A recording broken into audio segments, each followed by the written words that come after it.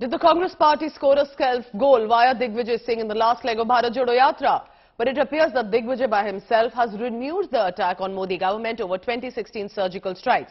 Rahul Gandhi distanced himself from Digvijay Singh's earlier remark when he had demanded evidence of the surgical strike. It was a big furor. Veterans, apart from Netas, had started to respond and protests broke out. Rahul Gandhi has gone on to call the remarks by the senior leader Digvijay Singh as ridiculous, stating it does not fall in line with the grand old party stance, and these are his personal remarks. But the BJP was quick to jump at it and attack Digvijay and of course then the Congress party, calling it an insult to our armed forces.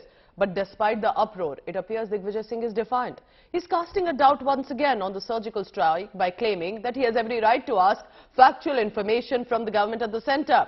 But not just that, Digvijay Singh has also claimed that Home Minister Amit Shah should have been forced to step down after the Pulwama terror attack. जो दिग्विजय सिंह जी ने कहा उससे मैं बिल्कुल agree नहीं करता हूं। हमारी आर्मी पर हमारा पूरा ट्रस्ट है। अगर आर्मी कुछ करे सबूत देने की कोई जरूरत नहीं है।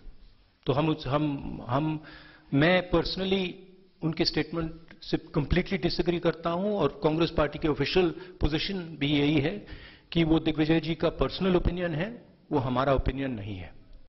हमारी पार्टी ऑलरेडी क्लैरिफिकेशन दे चुकी है और कांग्रेस पार्टी का ऑफिशियल स्टेटमेंट आ गया है, उसी पे हम खड़े हुए। ये उनकी व्यक्तिगत राय है, वो अपने रमेश ने दी है, तो उनकी व्यक्तिगत राय है।